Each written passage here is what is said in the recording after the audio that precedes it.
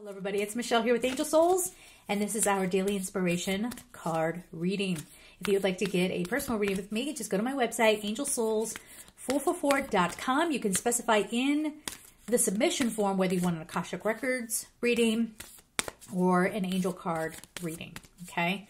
Angelic guidance, so bear that in mind. And also check out the description box for any upcoming live events, where some of them are teaching events and others are live hangouts where you can come and ask all of your questions, okay? So we have color. Now, for me, when this comes out, well, at least in this context, it feels like everything coming back to life, right? Where in almost to like awakening from the dream.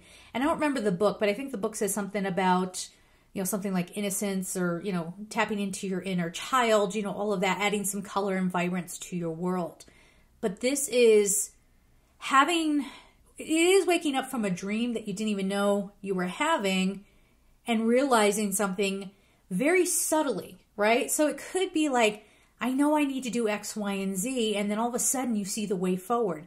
Or this situation isn't right for you, and then all of a sudden you become really motivated to make the change where maybe before you weren't willing to do that.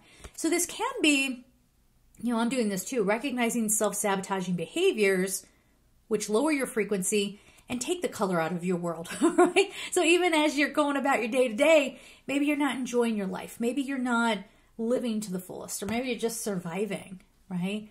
That's where this needs to come in. But to be clear, you bring the color back to your life by, it is kind of taking a hard look, even though I think this is supposed to be a lighthearted card.